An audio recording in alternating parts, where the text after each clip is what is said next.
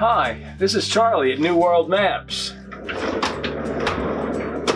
And these boxes are labeled and ready to go to the map fair in Miami. We were all set, and then we got the news that the show was canceled.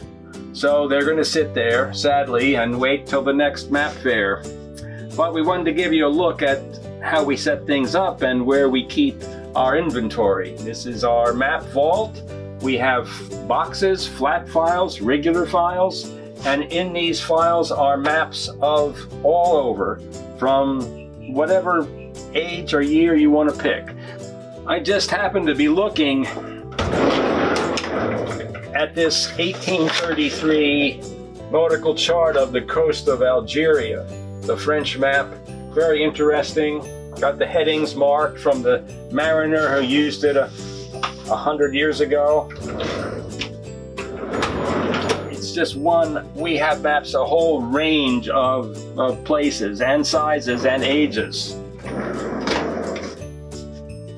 This is a nice 1947 map of part of Florida, the Crystal Lake area.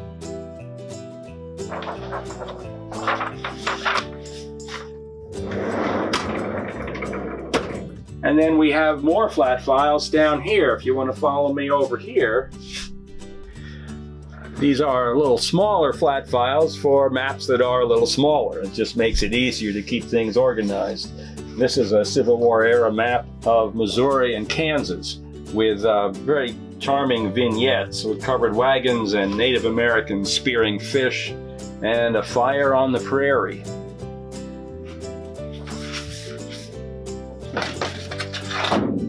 These flat files let us keep our material organized, and these are antique and collectible maps of usually sheet maps, large format maps that we keep in flat files.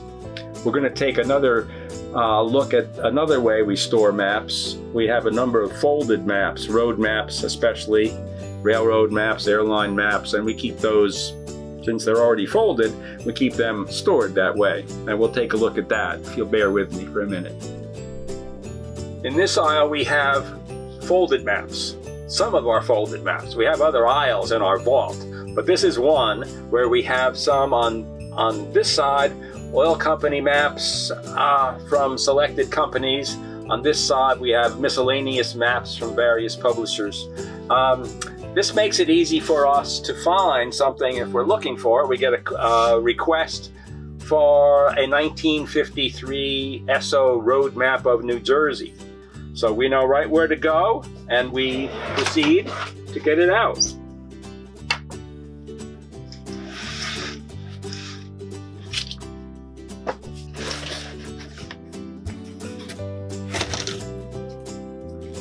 And there's our 1953 Esso road map.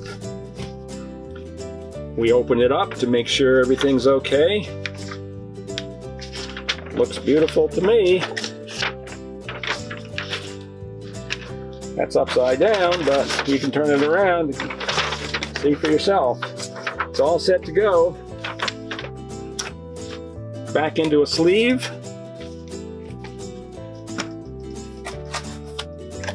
Box gets closed up.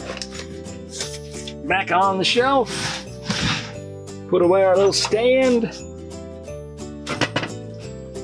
And the map in its sleeve goes to the mailman and off to our customer. So that's a quick little visit to one of the aisles in our vault here, and we hope that you've enjoyed this. Subscribe. Happy mapping.